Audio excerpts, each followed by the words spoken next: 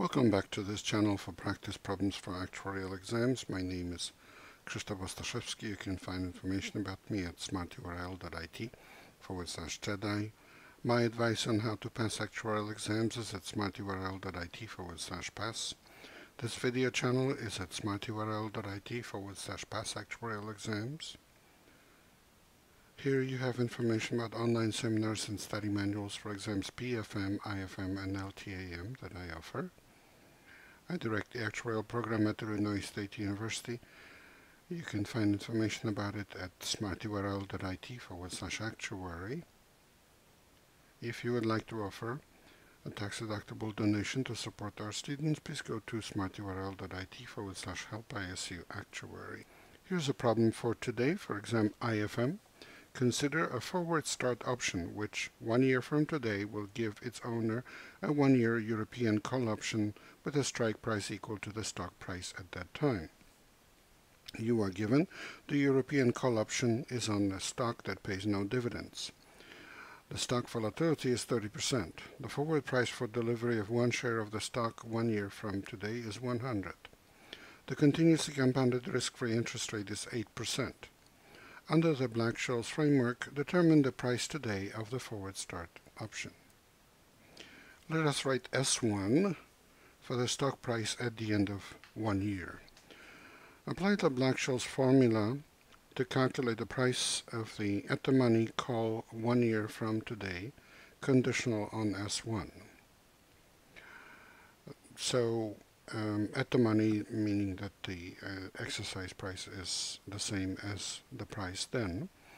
And therefore, for that application of Black-Scholes formula, the parameter d1 will be equal to the natural logarithm of s1 divided by s1, and so that's 0, because it's the natural logarithm of 1, plus r plus 1/2 sigma squared times t, and t is 1 year from now, and the I decided to plug in the numbers to show you what the calculation exactly is, and I notice also that it should have said r plus 1/2 sigma squared there, so my apologies for initial typo. But this becomes then 0.08 plus 1/2 times 0.3 squared over 0.3, and that's approximately 0.41666667.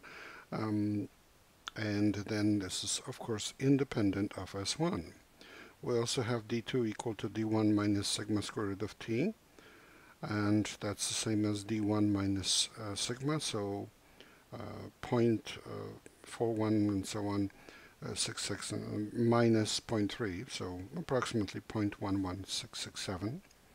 Therefore, the value of the forward start option at time 1 given just by the standard Black-Scholes formula would be s1 times n of d1 plus s1 times e to the minus r times n of d2.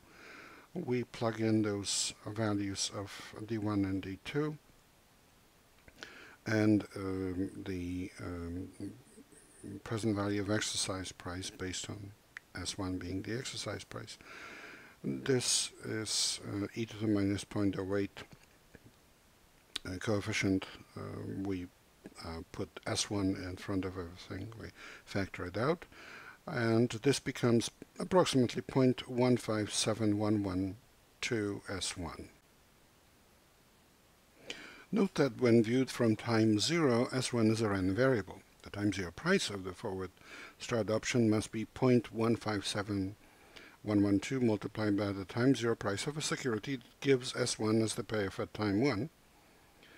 And that actually is the prepaid forward price at time 0.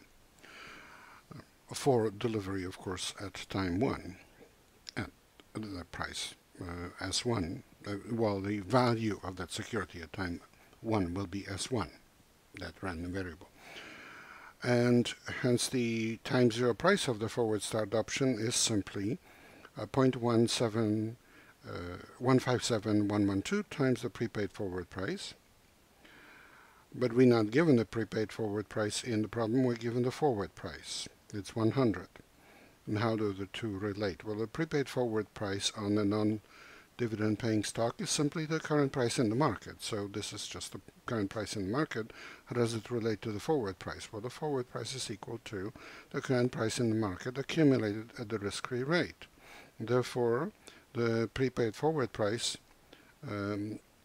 is equal to the forward price discounted at the risk-free rate. So e to the minus 0.08 times the forward price, and the forward price is given as 100, so we plug it in and we get 14.5033 approximately. So the key nice thing in this process of pricing the forward start option turned out that D1 and D2 are independent of the stock price. This is always the case when the strike price of the call option is set as a fixed percentage of the stock price at the issue date of the call option. And this result is answer C. Please remember this is copyrighted material. The problem itself comes from the Society of Actuaries. The solution is mine. Good luck in your studies and good luck on the test.